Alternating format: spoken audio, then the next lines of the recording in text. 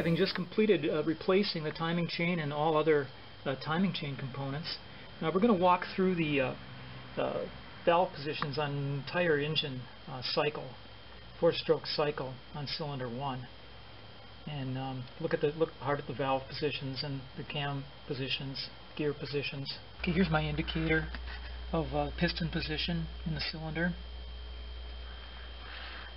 The lower one would be piston at top dead center. The longer one is going to be piston at bottom. Okay, spark plug's out. Our little indicator is in. So there's the indication that the piston's at the top, and that our lower mark is lined up with the top of the well for the spark plug. Okay, we've got the crankshaft at 12 o'clock, straight up. That white mark indicates the 12 o'clock. I have this on here. I have the balancer on here to make it easier to hand rotate this. And we're going to stop every 180 degrees and look at the position of the lobes on the cams for cylinder 1. We'll be making 2 complete revolutions, basically 720 degrees. In case you don't know, this is a camshaft lobe. In one 360 degree revolution of the camshaft, this will open a valve for a given cylinder just one time.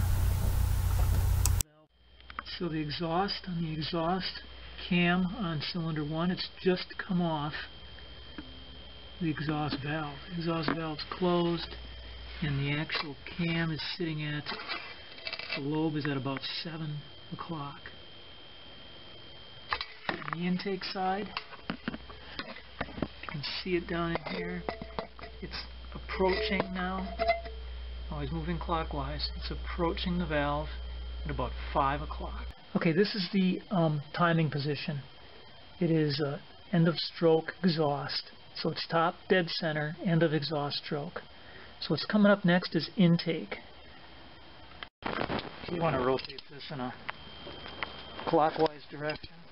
So you can take a close look now. As the piston goes down, the lobe on the cam depresses the intake valve and continues to go down.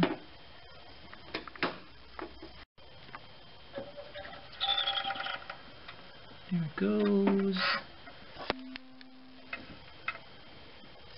And we're down. And the lobe is off of the valve. It's now closed. So there's the exhaust cam at about 9:30. Piston all the way down. Intake cam. The valve now closed and sitting at about 7 o'clock. End of intake. There's our crankshaft at 6 o'clock. 180 degrees it turned. Okay, so we just completed the intake stroke. The intake valve popped open, allowed the charge to come in, the fuel air mixture, and then closed. And now it's sitting at the bottom. The next stroke would be compression.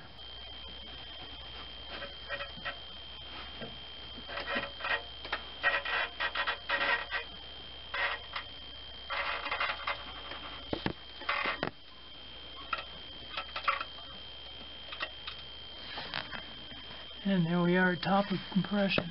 And the lobe on our exhaust cam,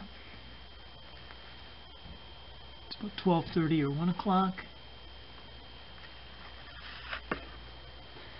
And on our intake cam, it's at about 11 o'clock, 11:30. So both valves, sets of valves, are closed. And we're at the top of the compression stroke. Our crank has completed a 360 degree rotation back at 12 o'clock. Okay, we're going to go down now between 360 and 540 degrees. This is the power stroke, where the fuel charge gets ignited. And so let's go on down.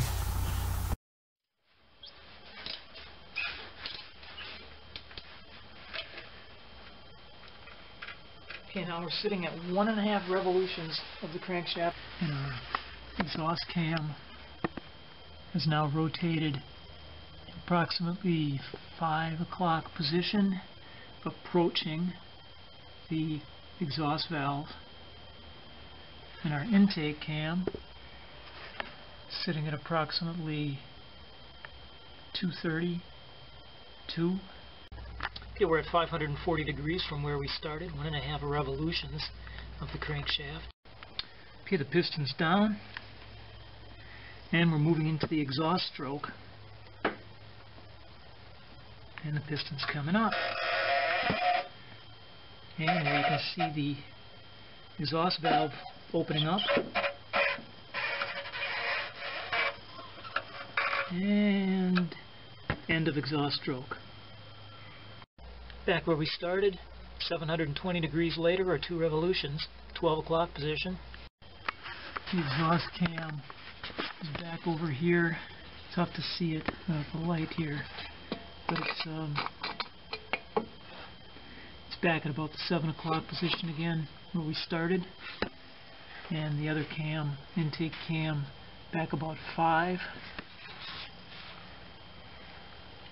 Also note that the timing positions on the cams, the diamonds, are back at 2 o'clock on the intake and 10 o'clock on the exhaust. So we've gone through a complete engine cycle, all 4 strokes we've looked at, and we're back where we started. Okay, we're back where we started with the cams at 10 and 2, and all's well with the engine timing now. We're ready to put it back together. Thanks for watching.